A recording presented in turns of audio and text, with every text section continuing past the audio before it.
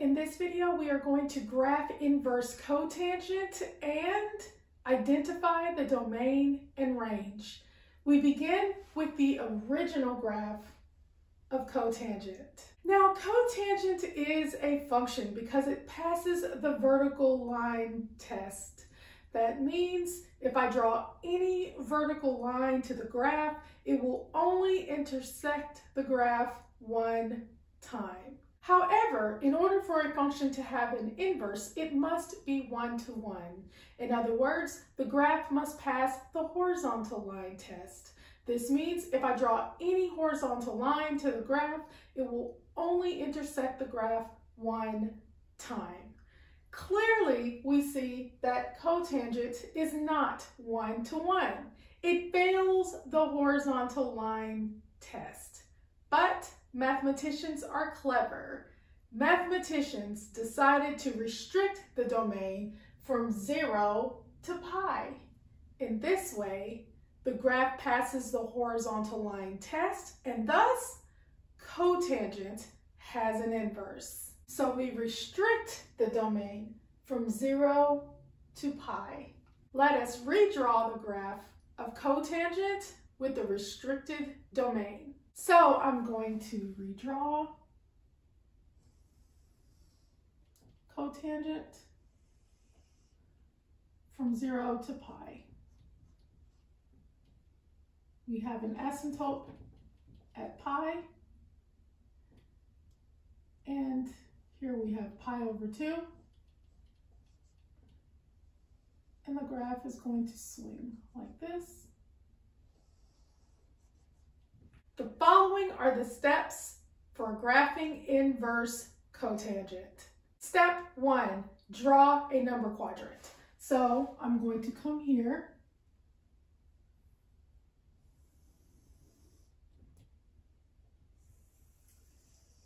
and I'm going to put some points. We have pi over 2, we have pi, we have negative pi over 2, and we have negative pi. Here we have pi over 2 and pi.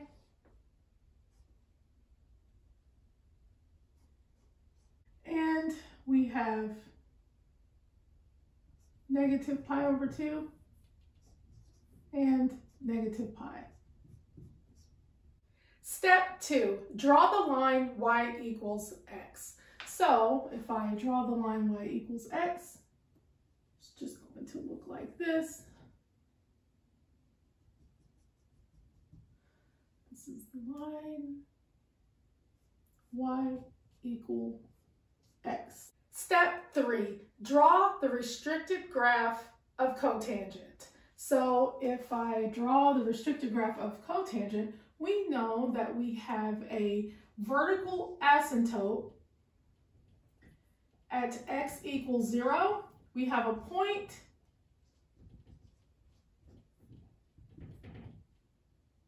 at pi over 2, 0. And we have another vertical asymptote at x equals pi. So I'm going to put those on our graph. So we have x equals 0 for our vertical asymptote. We have the point pi over 2, 0.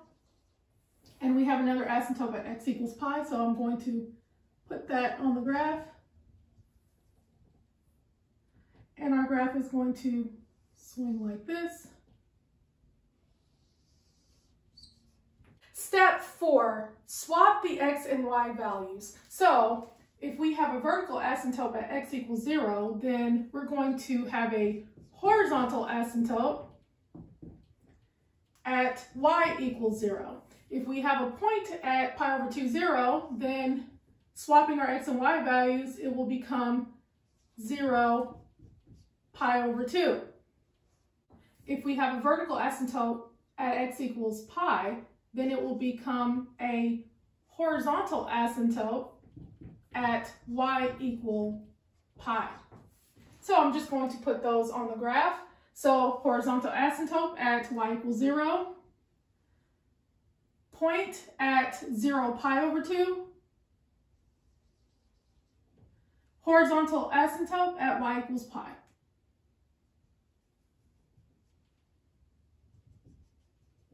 Step 5, draw the new graph by reflecting about the line y equals x. So if I take and reflect, it's going to swing out like this.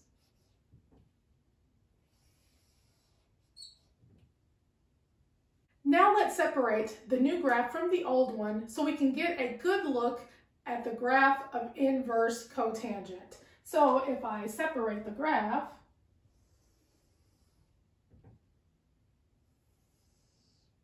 here we have pi over 2 and pi.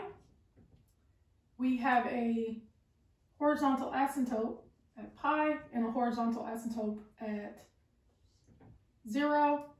And we have a point here, and it's going to swing this way and swing that way. Now it is easy for us to identify the domain and range of inverse cotangent. The domain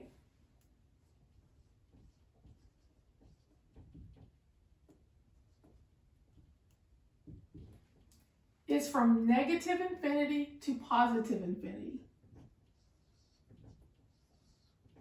And the range is from 0 to pi. Note that we have a set of parentheses.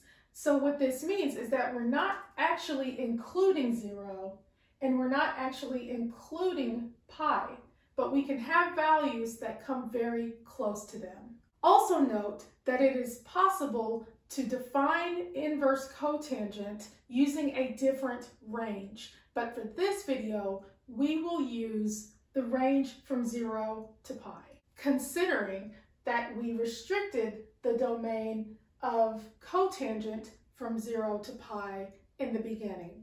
If you were to look at this on a unit circle,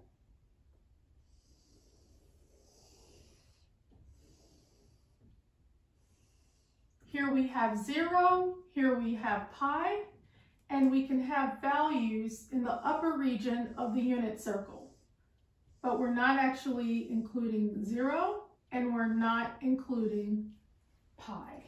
And that is how you graph inverse cotangent and identify the domain and range.